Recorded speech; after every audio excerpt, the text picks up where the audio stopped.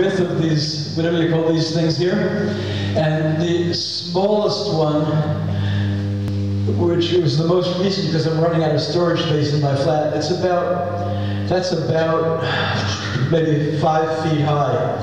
They're all about the same width. The higher ones are about, I don't know, 6 feet, something like that, maybe a bit higher. Yes. What do the wings present? No, I've been asked that question ever since the first exhibit, which was in 1992, completed the first 10 drawings. I always throw the questions back at the person who asked, or the audience, what do the wings represent to you? You're on. You must have some thought what the wings may represent. Don't be shy. Someone else, what do the wings represent?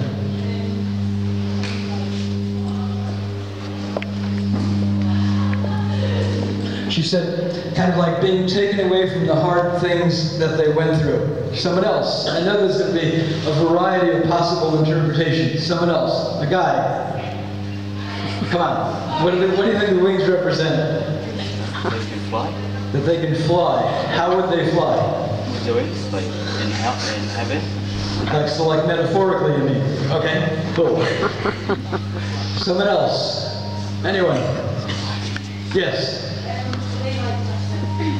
Represent freedom. Yeah, all these answers are a good interpretation. Sure, they can. Again, I did the art.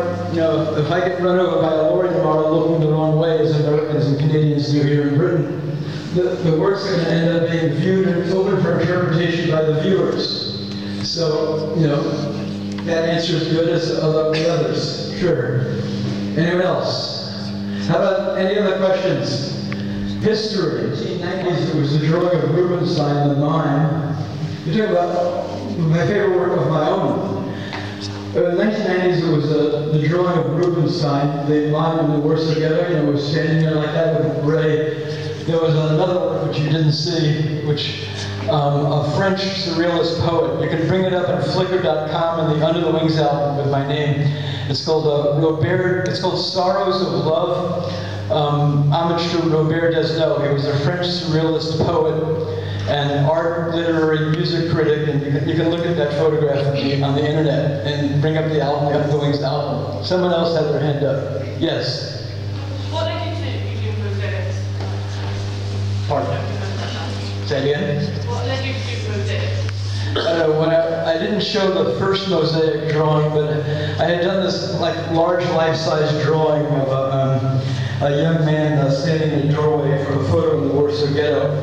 And I just decided one day, it was might have been around the 35th work, several years in the series, and I decided to cut it out, the shape of his, you know, like head, outside of his arms, legs, and all that, and I had a piece of masonite, and I just kind of evolved. I mounted it on this masonite, and I built a frame around it, and then I did mosaic around it. Very simple, just a few inches around. You can also bring that up in the Under the Wings. This Under the Wings page at Flickr.com, and there's another one just for the mosaics called Under the Wings Mosaics. It's called The Young Man with Star of David Armband in the Warsaw Ghetto. It just, sometimes, you know, done so many drawings, you want to do something new and different, present a more new challenge to yourself. That's how it evolved for me. Well, I guess I could show it as an example. So, in both the upper and lower drawings here, I would start with a pencil drawn from a photograph. And sometimes I might do an underlay of, like this, a blue wash. Might be hard to make it out. In Fernando Brodsky's head, around there, I have like that kind of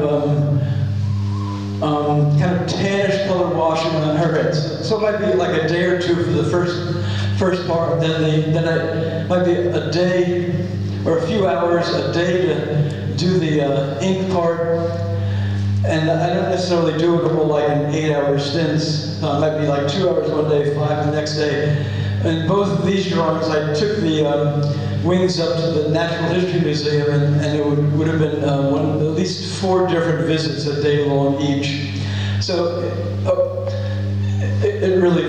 but I'd say like an average might be a few days if we were to look at all the time condensed together. The mosaic drawing can take several feet longer.